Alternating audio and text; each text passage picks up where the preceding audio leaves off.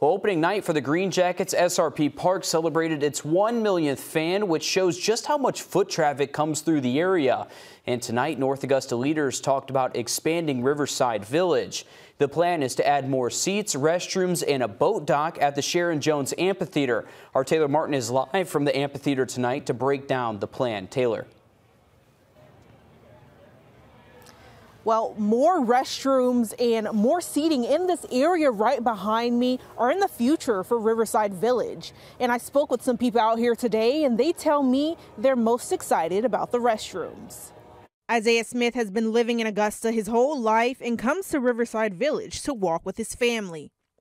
Everything like we're out here today because my wife was trying to get her 10,000 steps in, and it's a nice, safe place to be. And while he doesn't have many complaints about Riverside Village, he does see a huge need for bathrooms in the area for those who come to the amphitheater and walk the trail. But the bathrooms are a must, that you have to be able to have a bathroom that you can make it to if you have an urgency or you have a condition or need to have to go. In addition to the bathrooms, the city is planning to add about 350 more seats to the amphitheater where the old sycamore tree used to stand in the center, in hopes of drawing bigger crowds and bigger acts to North Augusta.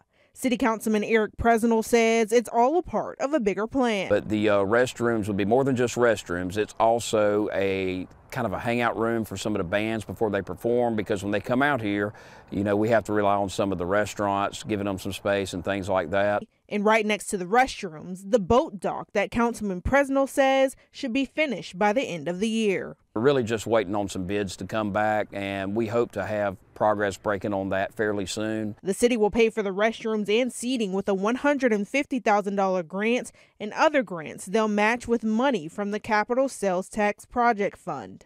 Now, those like Isaiah passing by and coming for fun won't have to go too far for a bathroom. And it will probably bring more people to the area to do more things. As for next steps for the project, the City Council will have to vote on it and then get bids from contractors to get the ball rolling.